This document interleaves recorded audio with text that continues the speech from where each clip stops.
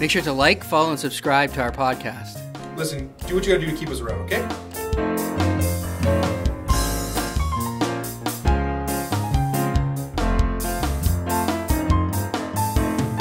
This episode of Off the Cuff is brought to you by Weaver Simmons LLP, Northern Ontario's largest full-service law firm with over 30 lawyers and 60 support staff. For over 90 years, the law firm of Weaver Simmons has proudly served the interests of Northern Ontario residents and has built its reputation based on exceptional services to its clients. For more information about the firm, please visit www.weaversimmons.com. The link is provided in the description below. Welcome to the Addendum to Episode 4. I'm Dhiren Chohan, and as you can notice, I don't have my co-host sitting beside me today, which is a bit unfortunate. However, we thought that it's been a while since we've released any content, and I wanted to give you guys an update as to where we're at. So last time we talked about some cases that we saw in the media, the boats, the tree houses, the pirate ships, the fences. And our next episode we're working on right now, and we're very excited to share that with you. But it's just taking a little bit longer because the cases are pretty in-depth, and we want to make sure we do a good job of that. And so, we know that our listeners and you guys really enjoy the legal content, and so we're working hard to make that possible to share with you. Today, I want to talk a little bit about life as a lawyer and what TV law looks like versus what we deal with in real life. And we've received a lot of questions, and we thought, hey, why not, give just a little update as to what we do here versus what you see on TV, and thought that would be helpful for people to hear. So the first thing that from my perspective that I see on TV when I watch legal shows, and of course I watch legal shows as well, and I always get a kick out of how fast things go to trial or they're in hearings. You'll watch a TV show and they'll arrest a guy, and, within 20 minutes of the episode, they've got all their evidence, they're at a trial, and then by the end of the 40-minute episode, it's done. And there's a verdict, and a jury has heard all the evidence, and it's all just magic. But in real life, it doesn't go like that at all. For example, I've had a case where we tried to start a jury trial in 2018. It's a historical case, probably 2 or 3 years old, maybe even 4 years old at that time. And now we're in 2022. We've had to reschedule that jury trial. It was scheduled to start this February, and now because of COVID, it was canceled, and we've been advised that there's no jury trials available until 2023.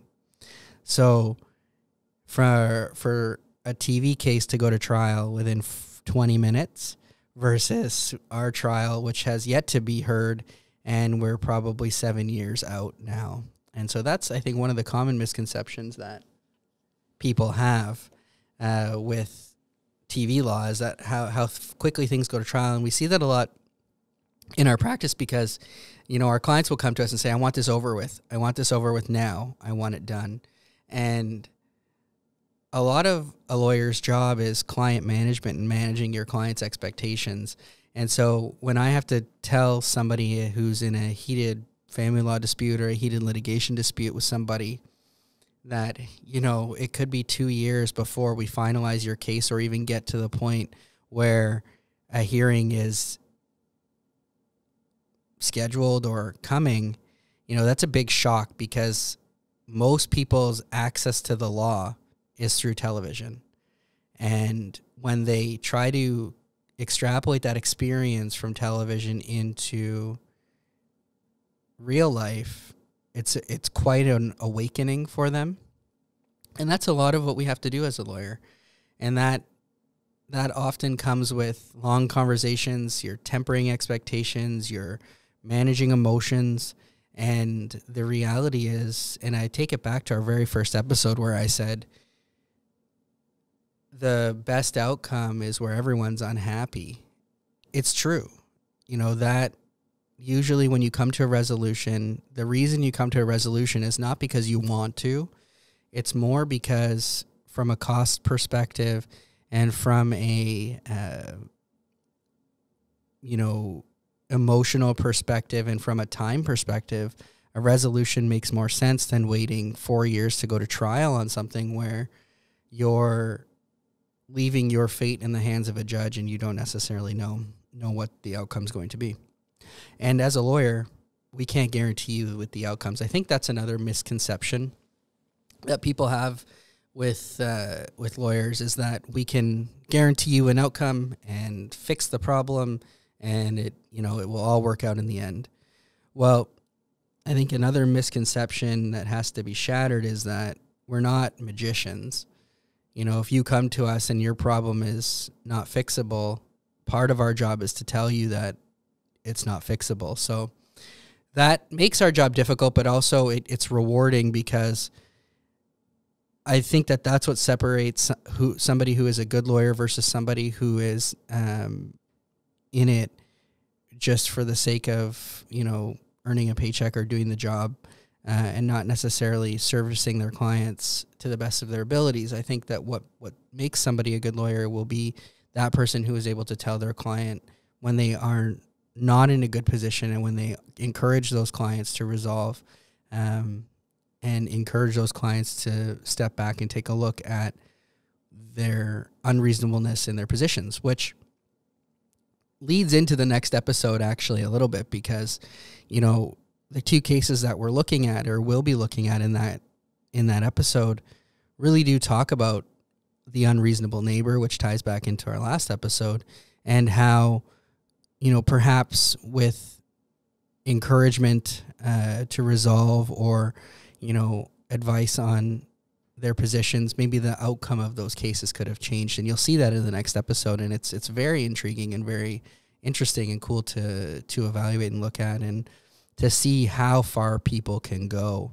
And our job is to make sure that if those people are taking those positions, that they are very well aware of the risks of taking those positions and managing that effectively, and explaining that when the outcome doesn't go their way, there was nothing the lawyer could have done other than review all of the advice given to that point and say, effectively, I told you so. That's one of the larger misconceptions I think that people have of the law. The other, maybe not misconception, but procedurally, you oftentimes on TV will see people walking around the courtroom and lawyers pacing in front of a jury and lawyers pacing in front of a witness, and all of that is just theatrics, really, for TV. In Canada, and especially in Canadian courts, as a lawyer, you don't move. There's a counsel table. You sit at the counsel table, and when you're speaking, you stand up. When you're addressing the jury, you actually address the jury you either can go to a podium or you stand at the counsel table to address the jury. You don't ever pace in front of the jury in Canadian courts. There are certain circumstances where maybe it is efficient or effective, or it happens to be that your podium is very close to the jury. It just depends on the configuration of the courtroom. But there's not a lot of theatrics in court. So when you actually go watch a Canadian trial or a Canadian court, the lawyers are not doing that high drama, high theatrics, yelling at the jury, yelling at the witness. That doesn't really happen in court. It's a very respectful atmosphere, especially there's a lot of respect between lawyers. There's a lot of respect given to the court. There's a lot of respect given to the jurors and to the witnesses, because there are rules against berating a witness. You're not allowed to yell at witnesses and be aggressive with the witness, even if the witness is opposite your position. And so the biggest misconception I think that people have with respect to that is the decorum of the court, because it's portrayed a lot differently on TV. And I can't speak to, of course, what happens in American courtrooms, and a lot of the TV that we watch is American based. But in Canada, when you're trying to, plan to go to court and you're getting ready and you're getting dressed, and I'll actually touch on that a little bit in a second, but you should really understand that being in a courtroom is a very respectful atmosphere, and you respect everyone there, including, the opposite party to the litigation. So it's not acceptable for you to sit in the courtroom and yell across the courtroom at the other party just because you're in litigation with them. And, sometimes you'll see that on TV, and it's just not, it's not acceptable. The last thing I'll touch on is attire. And especially now with Zoom court, and I'm sure, our listeners and our viewers are dealing with virtual court now. And I will say my biggest pet peeve with virtual court is seeing somebody log into Zoom court in their pajamas sitting on a couch. Drives me nuts. I still am fully dressed. I'm either in a suit or in my robes, and depending on the level of court. But I see people logging in on Zoom on their phones, sitting in their cars. And, they're got all their full winter gear on. I've seen people with a balaclava on in court. And I think that if I were to say with this pandemic and all this virtual court, that's probably my biggest pet peeve right now, is that attire and decorum and respect for the court process is being lost with virtual court. And if you're listening to this and if you're watching, please, if you find yourself in court, dress appropriately. Sit at your kitchen table, put a blouse on or put a collared shirt on, do your hair, don't have your dog running through the background barking while you're addressing the court. Take appropriate steps as if you were in court. You wouldn't bring your dog to the courtroom, so put your dog in a different place. Or, if you've got children running around the house, and sometimes you can't avoid it, of course, that's fine. But again, you wouldn't bring your children to court, so perhaps your court appearance should be treated as important as you coming to court in person, and you should find some place to put them, either by way of a babysitter or have somebody take care of them while you're in court, or even just lock yourself in a different room for the half hour that you're addressing the court. I think that those tips, if you follow those, you will be respected by the court, and if you show respect for the court and its stakeholders will show respect to you. And I think I can leave you with that, because to me that's the most important thing.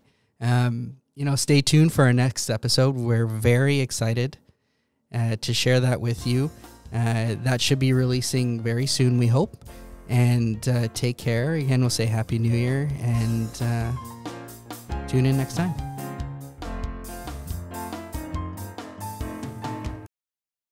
Make sure to like, follow, and subscribe to our podcast. Listen, do what you gotta do to keep us around, okay?